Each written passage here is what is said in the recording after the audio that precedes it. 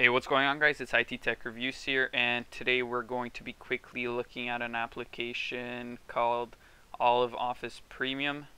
I just previously looked at the application, what it has, and the features that it has. So, here's basically, I'll show you the main menu actually. You have recent files, started files, local files stored on your local memory card cloud service. You could search files and then you check for updates. This is kind of the menu of the application. You also have just settings with check for updates, feedback, screen orientation, and about the information about the application. So this application as well consists of three like Microsoft programs, well, Office programs. It has Word, Excel, PowerPoint, like most of the applications, Office applications that we looked at. So let's go ahead and first check out the Word.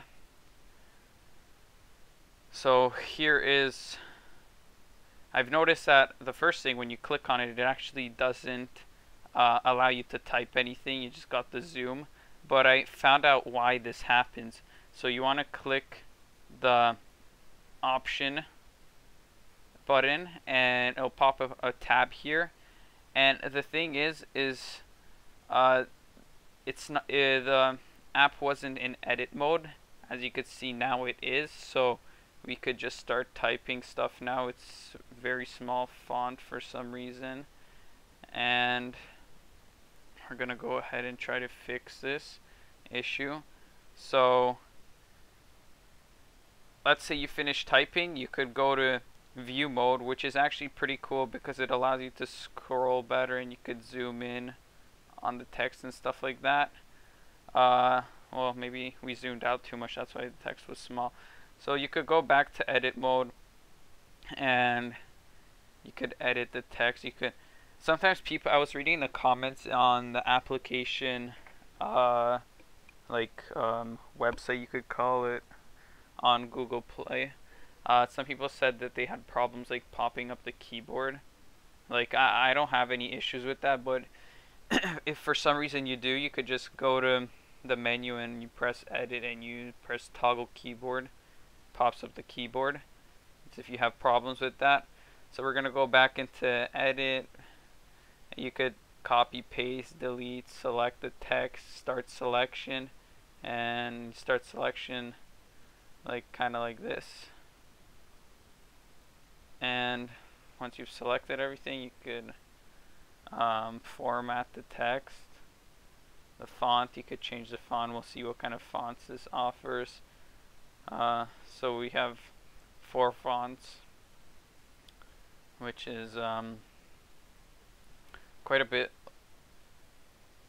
Well, it's fairly the same as the other ones, except, well, technically you have 3 English fonts, since the other one's like Chinese or something.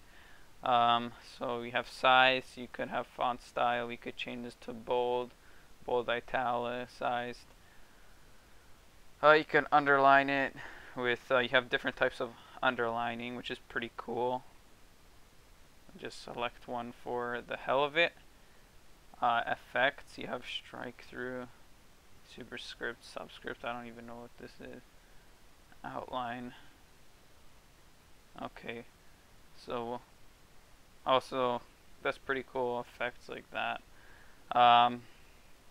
Okay, that's pretty cool. That's something that I haven't seen in Kingsoft Office, or what was the other one called? Office Suite Pro 6 Plus. So this is a feature that the other ones didn't really have, is different type of text features.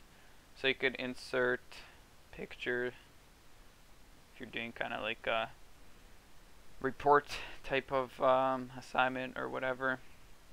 And your view mode, you could go to top, you could zoom in and stuff like that. Once you're finished writing, you could just go to file and you could save as, select which location you want to save it, but we're going to discard changes. We're not going to worry about this anymore. So we're going to move on to Mike keeps seeing MS. We're going to go on to Excel. So Excel is pretty cool. It actually looks pretty nice. I like how it looks on this version of Office. Kind of reminds me of Microsoft Office Excel. One thing that I don't really know how to do on this one is insert a graph.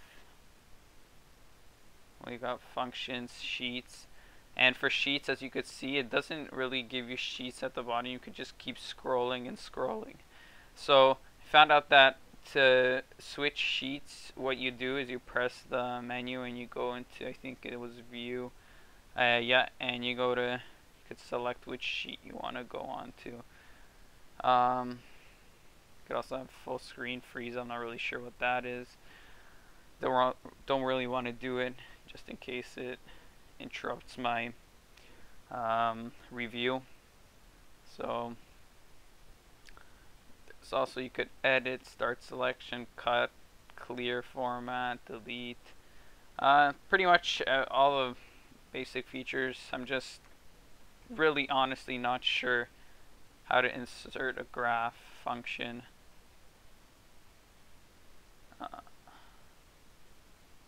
This function has really...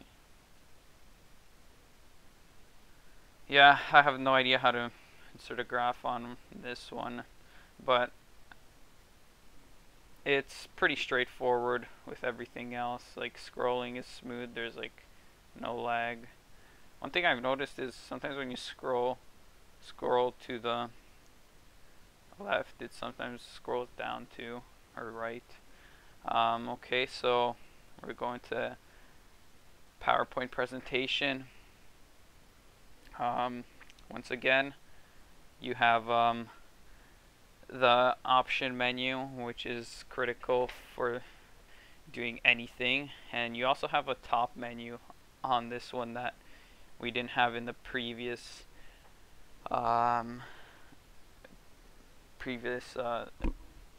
like documents or whatever. So you have like previous, next slide, you could edit. We're gonna edit. You could delete current slide, insert. You could insert pictures. You could make notes. File. You go to file. You could save. Create a new PowerPoint. Save as. Create points.